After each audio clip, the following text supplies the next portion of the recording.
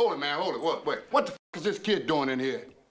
Get the hell out of here before I kick your little ass.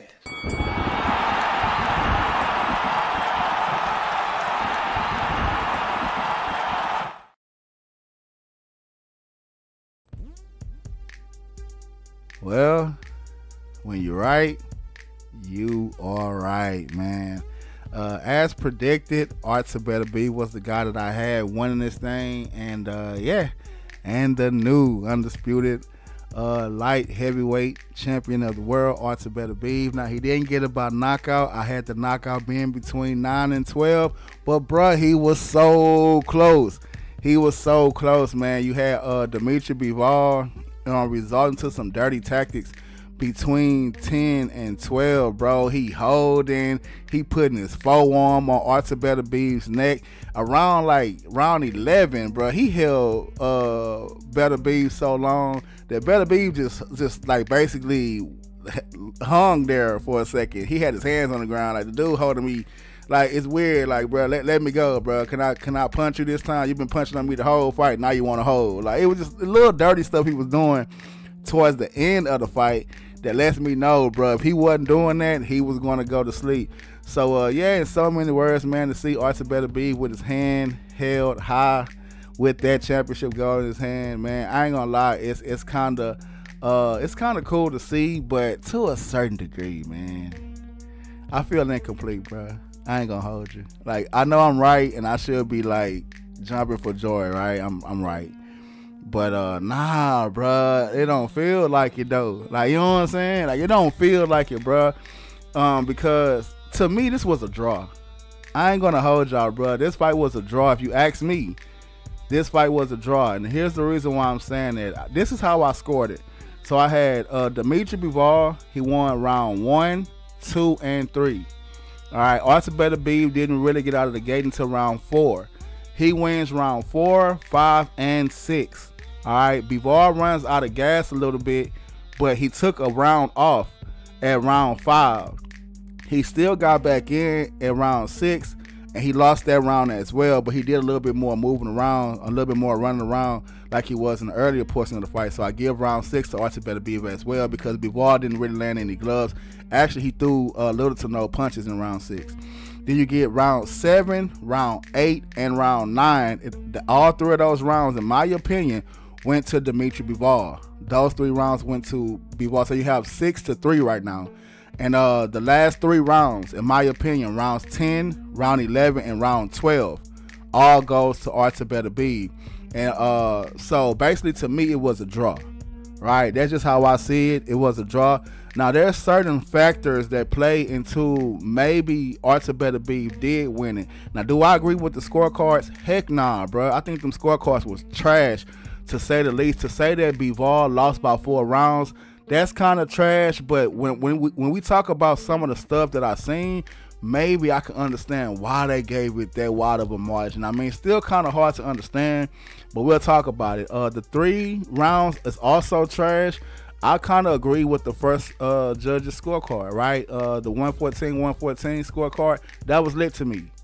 That was lit to me because that's what I seen there. I thought it was a draw. But saying that to say, maybe they gave it to Artur Beterbiev for 2 reasons. One, right, being that Dmitry Bivol, he ran, bruh. He ran from that smoke, bruh.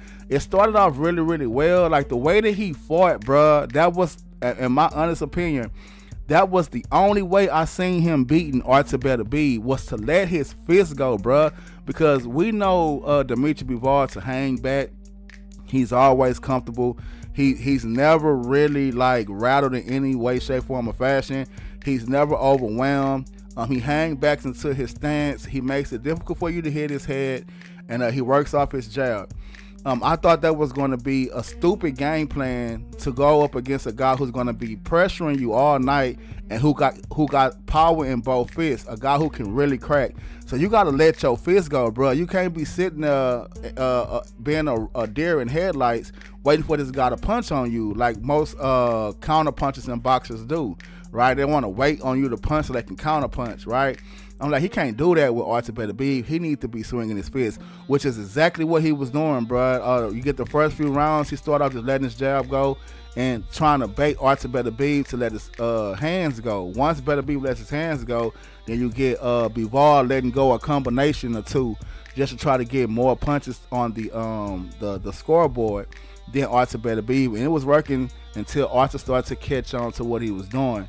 Saying that to say, he ran so much though, right? You got one guy just bringing on this pressure, bringing on the pressure, and the other guy, he's stopping here and there to get off a bunch of combinations. But you got to think about all of the time that he was wasting just running away from Artur Beterbiev. And it was weird, bruh. Like half of the fight happened, right? And they had put up the initial punch stats, right? I think it was like round 7. They had put up the punch stats in round 7 to say that I think by that time Beterbiev had swung like close to 500 some punches, right? But he ain't land nothing but like 100 something. And I think Bivol had let go of like 300 or so punches, and he had scored about 100 plus punches as well. I was like, man, you know what would be fun if they had how many steps they took in the round, how many steps they taken in the round, because Bivol would have had a ton of steps more than Artur Beterbiev. But I just said that to be funny, bro. But saying that to say, another thing that Bivol did that's kind of questionable was dirty tactics when it came to clinching. It got really bad towards like 10, 11, and 12, bruh. He was like holding Beterbiev down with his forearm on the back of Beterbiev's neck. It was one point in time where he held Beterbiev so long the ref had to come and break it up. Like you can tell he was more so in survival mode towards 10, 11, and 12. Those 3 rounds, he was in survival mode, bruh. And I think if he's not clinching, he goes to sleep. That's just my opinion. Y'all can take it with a grain of salt. Do I agree with the scorecards? No, bro. I don't agree with those scorecards. Those scorecards were trash. 112 to 116, that's trash. You can't say that Beterbiev won 4 rounds over Bivol when he had a hell of a time just getting out of the gate in this fight. The 115, 113 also was kind of fishy to me because I don't have Beterbiev in a comfortable seat. Beterbiev didn't even think that he was in a comfortable enough seat to say that he won the fight. Now, he did say he thought that he won. Yeah, of course, most fighters would in a war like that, right? But to say that he was in that much of a comfortable seat, a 3-round comfortable seat, a 4-round comfortable seat, get out of here, bruh. That's crashing itself.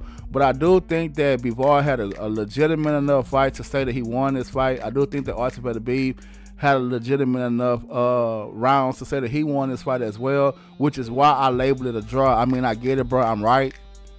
I get it. I'm right.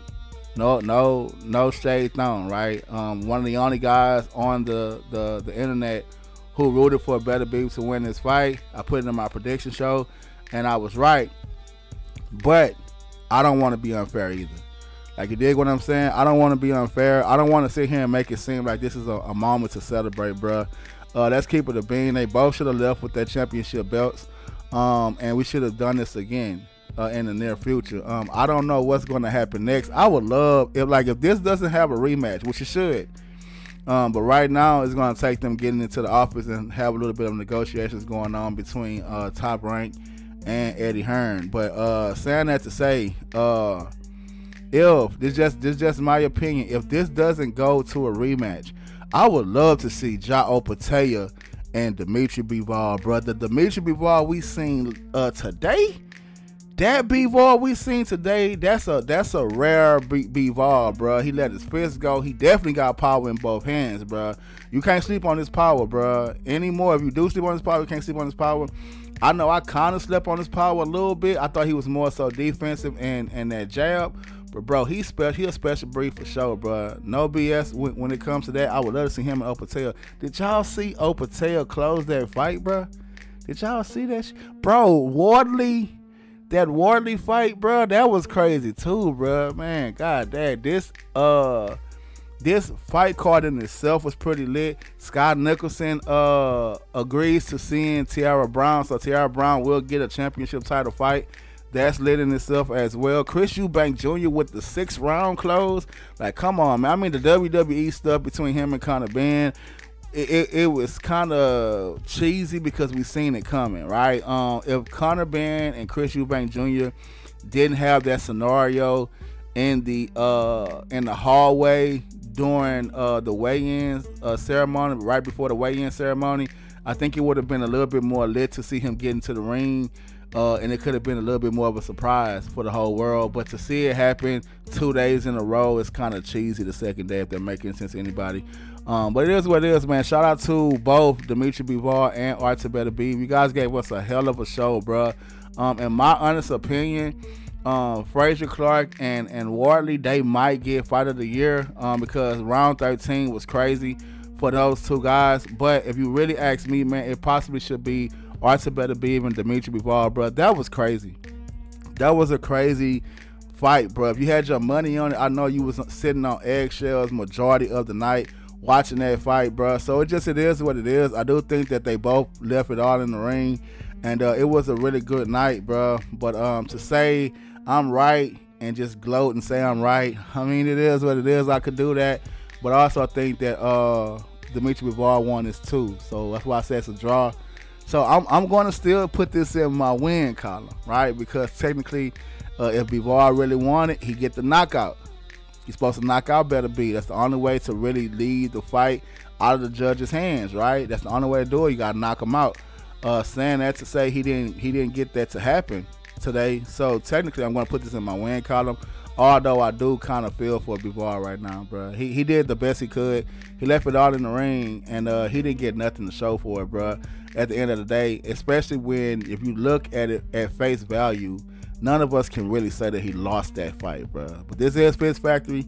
I'm your host, Neff, and I'm signing out. Gotta ask you guys, what do you think about the fight? Did you have it a draw? Did you have it for Bivol? Did you have it for Beterbiev? Leave that in the comment section below, and I'll talk to you guys about that in the comment section, bro. But again, this is Fist Factory. I'm your host, Neff, and I'm signing out. Oh yeah, before I go, Ben Whitaker is cap. Alright, that guy is cap. I don't want to hear nothing else about Ben Whitaker being that lit at 175 pounds, bro. That's cap. I don't think he was hurt. I think he didn't have a game plan to beat this guy that he was fighting. And they went over the ropes, and that little scenario played out. And then he cowered out. He didn't want to get back up and fight, so that way he can go back to the drawing board, go back to the lab, and try to come back and do something better the next time around. But that's what you get for taking people lightly, when you thinking you miles ahead of people and you're not doing your proper research. You're not watching film. You're not watching them fight. You're going into the training facility and you ain't really busting your behind. And then you get somebody in the ring who not scared of you. Somebody in the ring who has a little bit to offer. Somebody in the ring who has a tough chin. And somebody who got power in their fist. And now you want to act like you hurt, bro. I think that's just trash in itself, to say the least. But this is Fist Factory, man. I'm your host, Neff, and I'm signing out. The card was good. I think Ben Whitaker was the only letdown of the night. Y'all take it easy, bruh. Peace. BRWAL Night Champions for members only. Party chat debate for a shot at the community board champion. But remember, it's a fight, so don't get knocked out and lose your place in the ranks. Or if you're just here to be a part of the spectacle, that's cool too. Sign up for the first tier to get front row seats to each event and get exclusive content not seen on YouTube. No mods here, but don't get kicked out. See rule books for more details. Oh yeah, ladies and the legends are included if you want to spectate or go for some gold. BRWAL Night Champions, sign up now.